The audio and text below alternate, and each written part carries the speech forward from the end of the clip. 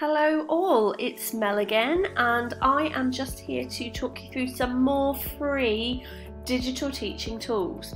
So the Education and Training Foundation, who are awesome and have loads of free stuff, they have created this enhanced platform, and it's very much about digital upskilling of teachers.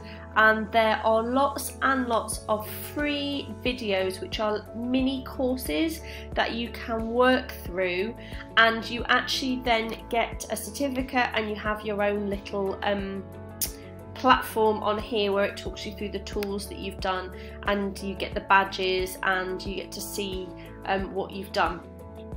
You can do a self-assessment if you want to as well, to look at your own skills. You will need to sign up, it's free, just set it up with your work email address. That's what I've done, so I have my own profile.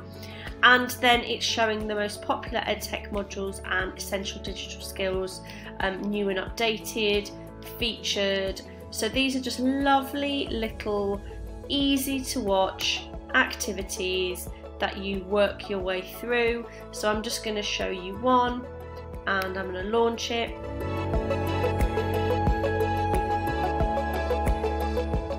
And you can see it's a short video that talks me through. Young learners have only known a world with digital technology. Many learners, young and... You can download the transcript, you've got different bits to work through, and once you've finished it all, it links you to the skills. You can download notes, and then it saves it for you that you've done it. These are free and they are online, so it's enhanced.etffoundation or etfoundation.co.uk, and then you set yourself up and work through the modules.